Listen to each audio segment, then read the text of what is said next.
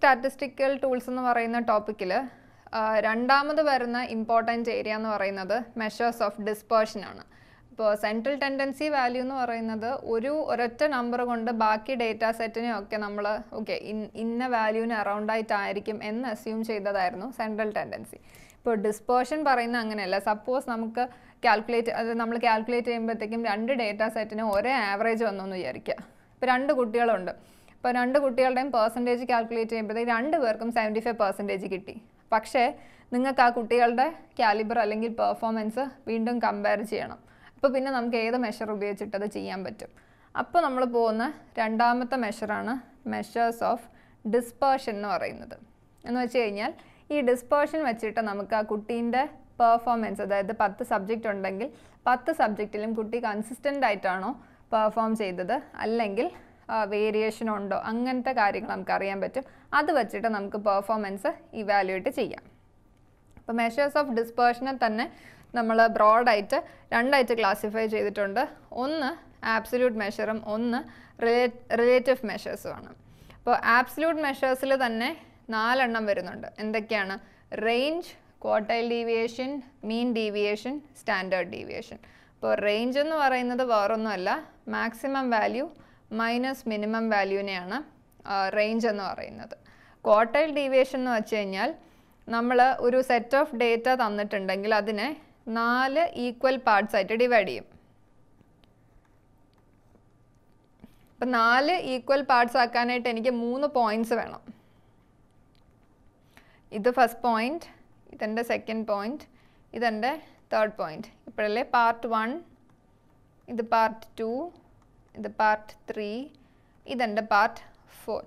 അപ്പം ആ പറയുന്ന 3 പോയിൻറ്റ്സ് വേണം എന്ന് പറഞ്ഞില്ലേ, ആ 3നെയും പറയുന്നത് ഒന്ന് first one Q1 is lower quartile, Q2 median, Q3 എന്ന് പറയുന്നത് അപ്പർ ക്വാർട്ടൈൽ. ഇതിൻ്റെ ക്വാർട്ടൈൽസിൻ്റെ ഡീവിയേഷനെയാണ് നമ്മൾ ക്വാർട്ടൈൽ ഡീവിയേഷൻ എന്ന് പറയുന്നത്. പിന്നെ മൂന്നാമത്തെ മെഷർ എന്ന് പറയുമ്പോൾ മീൻ ഡീവിയേഷൻ ആണ്. നമുക്ക് തന്നിരിക്കുന്ന ഡേറ്റ സെറ്റിൻ്റെ മീൻ കണ്ടുപിടിക്കുക. ആ ഡേറ്റ പോയിൻറ്റ്സ് മീൻ വാല്യൂവിൽ നിന്ന് എത്രത്തോളം ഡീവിയേറ്റ് ചെയ്ത് കിടക്കുന്നു. സോ മീൻ ഡീവിയേഷൻ്റെ ഫോർമുല വരുമ്പം sigma modulus of D divided by N ആണ്.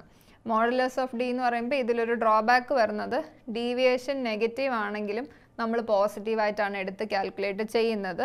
So normally measures of dispersion calculate ചെയ്യുമ്പോൾ നമ്മൾ മീൻ ഡീവിയേഷൻ അധികം നമ്മൾ പ്രിഫറൻസ് കൊടുക്കില്ല.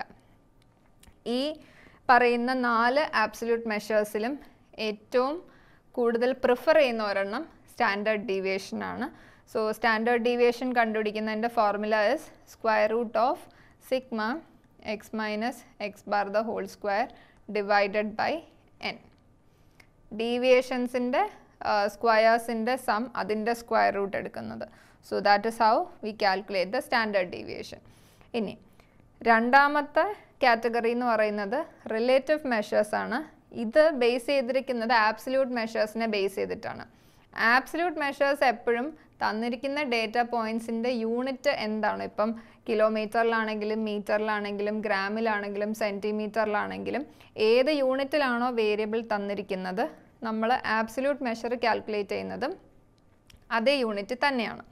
പക്ഷേ റിലേറ്റീവ് മെഷർ വരുമ്പോൾ അങ്ങനെയല്ല, നമ്മൾ റേഷ്യോ അല്ലെങ്കിൽ പെർസെൻറ്റേജുകളായിട്ടാണ് റിലേറ്റീവ് മെഷേഴ്സിനെ കാൽക്കുലേറ്റ് ചെയ്യുന്നത്. ഈ റിലേറ്റീവ് മെഷേഴ്സ് ആബ്സല്യൂട്ട് മെഷേഴ്സുമായിട്ട് കണക്റ്റഡ് ആണ്. അതിൻ്റെ പേരുകൾ നോക്കിയാൽ തന്നെ നമുക്ക് മനസ്സിലാവും.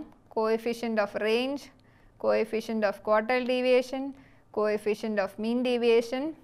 ഏറ്റവും ലാസ്റ്റ് മാത്രമേ ഉള്ളൂ കോഎഫിഷ്യൻ്റ് ഓഫ് സ്റ്റാൻഡേർഡ് ഡീവിയേഷൻ എന്നല്ല, കോഎഫിഷ്യൻ്റ് ഓഫ് വേരിയേഷൻ എന്നാണ്. കാരണം ഈ സ്റ്റാൻഡേർഡ് ഡീവിയേഷനിൽ നമ്മൾ വേരിയൻസ് എന്ന് പറയുന്ന സ്റ്റാൻഡേർഡ് ഡീവിയേഷൻ യൂസ് ചെയ്തിട്ട് നമുക്ക് വേരിയൻസ് കാൽക്കുലേറ്റ് ചെയ്യാൻ പറ്റും. അപ്പോൾ ഈ വേരിയൻസിൽ നിന്നാണ് കോഎഫിഷ്യൻ്റ് ഓഫ് വേരിയേഷൻ എന്ന് പറയുന്ന ടേം വന്നിരിക്കുന്നത്. അപ്പം ഈ പറയുന്ന കോഎഫിഷ്യൻ്റ് ഓഫ് വേരിയേഷൻ വെച്ചിട്ട് നമുക്കൊരു ക്വസ്റ്റ്യൻ എങ്ങനെ ചെയ്യുമെന്ന് നോക്കാം. The mean and standard deviation of runs scored by 3 batsmen A, B and C in 9 consecutive matches are given below. Considering the coefficient of variations as a measure of consistency, which of the following is correct? അപ്പോൾ 3 പേരുണ്ട്, 3 batsman ഉണ്ട്, A, B and C. Our score ചെയ്യുന്ന റൺസിൻ്റെ മീനും തന്നിട്ടുണ്ട്, standard deviation തന്നിട്ടുണ്ട്. അപ്പോൾ ഇതിൽ ആരാണ് കൂടുതൽ കൺസിസ്റ്റൻറ്റ്? അതായത് ഇപ്പോൾ 10 ഗെയിം നടക്കുന്നുണ്ടെങ്കിൽ 10 ഗെയിമിലും ഒരേപോലെ കളിച്ചത് ഇതിലേത് ബാറ്റ്സ്മാൻ ആണെന്ന് അറിയണം. ഓക്കെ, അപ്പോൾ ഇത് കാൽക്കുലേറ്റ് ചെയ്യാനായിട്ട് നമുക്ക് കോഎഫിഷ്യൻ്റ് ഓഫ് വേരിയേഷൻ എന്ന് പറയുന്ന മെഷർ വെച്ചിട്ട് അറിയാൻ പറ്റും. So the formula four coefficient of variation is standard deviation by mean into 100 ആണ് കോഎഫിഷ്യൻ്റ് ഓഫ് വേരിയേഷൻ. ഇപ്പോൾ ഫസ്റ്റ് ബാറ്റ്സ്മാൻ എന്ന് പറയുമ്പോഴത്തേക്കും മീൻ 40യും സ്റ്റാൻഡേർഡ് ഡീവിയേഷൻ 4 ആണ്. So 4 divided by 40 into 100, 10%. B എന്ന് പറയുമ്പം 8 divided by 64 into 100, 54, 25 to 12.5%. C വരുമ്പോൾ 72ഉം 12ഉം ആണ്. So 12 by 72 into 100, 6. So that is 50 by 3, 1 times 26, 16 and 2 by 3%. അപ്പോൾ കോഎഫിഷ്യൻ്റ് ഓഫ് വേരിയേഷൻ ആണ്. അപ്പോൾ ഇതിലുള്ള ഹിൻ്റ് എന്ന് പറയുന്നത് ഏറ്റവും കൂടുതൽ കൺസിസ്റ്റൻസി, ഇതിലിപ്പോൾ വേരിയേഷൻ്റെ പെർസെൻറ്റേജ് ആണ് കാൽക്കുലേറ്റ് ചെയ്തിരിക്കുന്നത്. അപ്പം എ 10% വേരി ചെയ്യുന്നു, ബി 12.5% വേരി ചെയ്യുന്നു, സി 16 and 2 by 3% വേരി ചെയ്യുന്നു. അപ്പോൾ ഇതിൽ ഏറ്റവും കൂടുതൽ വേരിയേഷൻ ആർക്കാണ്? സിക്കാണ് ഹയസ്റ്റ് വേരിയേഷൻ നടക്കുന്നത്. അപ്പം ഹയസ്റ്റ് വേരിയേഷൻ നടക്കുന്ന ആൾ കൺസിസ്റ്റൻ്റ് ആണെന്ന് നമുക്ക് പറയാൻ പറ്റില്ലല്ലോ, പറ്റില്ല. എയിലാണ് ലോവസ്റ്റ് വേരിയേഷൻ.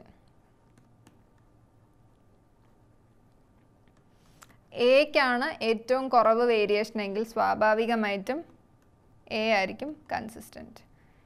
ഏറ്റവും കുറവ് വേരിയേഷൻ ആരാണോ അയാളായിരിക്കും കൺസിസ്റ്റൻറ്റ് ബാറ്റ്സ്മാൻ. അപ്പോൾ ഇവിടെ എക്കാണ് ഏറ്റവും കുറവ് variation, so A is consistent. ആ ഓപ്ഷൻ ഉണ്ടോ എന്ന് നോക്കാം.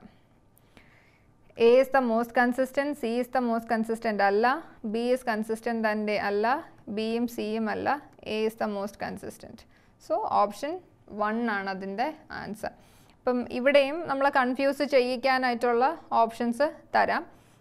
അപ്പം കറക്റ്റായിട്ട് നമുക്ക് കാൽക്കുലേറ്റ് ചെയ്യാൻ ഇവിടെ ഒരു എറർ നമുക്ക് വരുത്താൻ ചാൻസ് ഉള്ളത് സിക്ക് മോസ്റ്റ് കൺസിസ്റ്റൻ്റ് എന്ന് നമ്മൾ ചിലപ്പോൾ എഴുതാനൊരു സാധ്യതയുണ്ട്. അത് ചെയ്യാതിരിക്കുക. വേരിയേഷൻ പെർസെൻറ്റേജ് കുറഞ്ഞ് നിൽക്കുന്ന ആരാണോ അവരായിരിക്കും കൺസിസ്റ്റൻസി കൂടുതൽ. അപ്പം ഓപ്ഷൻ 1 ആണ് ആൻസർ. ലക്ഷ്യം സർക്കാർ ഉദ്യോഗമെങ്കിൽ മാർഗം Lal's academy. Download Lal's PSC learning app.